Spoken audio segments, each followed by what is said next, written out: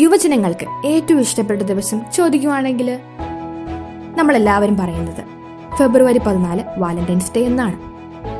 എന്നാൽ ഇതിന് വേറൊരു പ്രത്യേകതയും കൂടെ ഉണ്ട്. വിശുദ്ധ വാലന്റൈൻ്റെ ഓർമ്മയാചരിക്കുന്ന ദിവസവും കൂടിയാണ്. അതിനാൽ നമുക്ക് ഈ വിശുദ്ധനെ പറ്റി ഒന്ന് പഠിച്ചാലോ. AD 226 ഇറ്റലിയിലെ ടെർണി എന്ന സ്ഥലത്താണ് വിശുദ്ധ വാലന്റൈൻ്റെ ജനനം. സമ്പന്നനായ ഒരു റോമൻ ക്രിസ്ത്യാനിയായിരുന്നു അദ്ദേഹം. ടെർണിയിലെ ബിഷപ്പുമായിരുന്നു വിശുദ്ധ വാലന്റൈൻ. ഒരിക്കൽ ആസ്തീരിയസ് എന്ന ഭരണാധികാരി കാവൽക്കാരൻ വാലന്റൈനെ വിളിപ്പിച്ച് അയാളുടെ വിശ്വാസത്തെയും ഭക്തിയെയും കുറിച്ച് ആരാഞ്ഞു. തന്റെ അന്ത്യയായ മക്കളെ സുഖപ്പെടുത്തുവാൻ വാലന്റൈന് കഴിഞ്ഞു. ഇത് കണ്ട ആസ്തീരിയസ് താൻ എന്താണ് ചെയ്യേണ്ടതെന്ന് വാലന്റൈനോട് ചോദിച്ചു. വാലന്റൈൻ നിർദ്ദേശപ്രകാരം അവരെല്ലാവരും 3 ദിവസം ഉപവസിച്ച് മാമോദീസ സ്വീകരിച്ചു.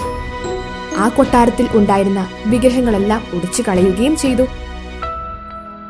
വാലന്റൈൻ അനേകരെ ക്രിസ്തുമതത്തിലേക്ക് നയിക്കുന്നുവെന്നും അവരുടെ വിവാഹം നടത്തിക്കൊടുക്കുന്നുവെന്നും അറിഞ്ഞ റോമൻ ചക്രവർത്തിയായ ക്ലോഡിയസ് വാലന്റൈനെ തടങ്കിലാക്കി.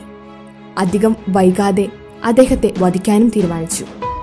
മരിക്കുന്നതിന് മുൻപ് വാലന്റൈൻ ആസ്തീരിയസിന്റെ മകൾക്ക് ഇങ്ങനെ എഴുതി: ഫ്രം യുവർ വാലന്റൈൻ. ഫെബ്രുവരി 14 വിശുദ്ധന്റെ തിരുനാൾ നാം ആഘോഷിക്കുന്നത്. കമിതാക്കളുടെയും പ്രണയത്തിന്റെയും മധ്യസ്ഥനാണ് വിശുദ്ധ വാലന്റൈൻ. വിശുദ്ധ വാലന്റൈൻ നിസ്വാർത്ഥമായി സ്നേഹിക്കുവാൻ ഞങ്ങളെയും പഠിപ്പിക്കുക. ശരീരത്തോടുള്ള പ്രിയം യഥാർത്ഥ സ്നേഹമല്ലെന്ന ബോധ്യം ഇന്നത്തെ യൗവനങ്ങൾക്കും കൗമാരങ്ങൾക്കും നൽകണമേ.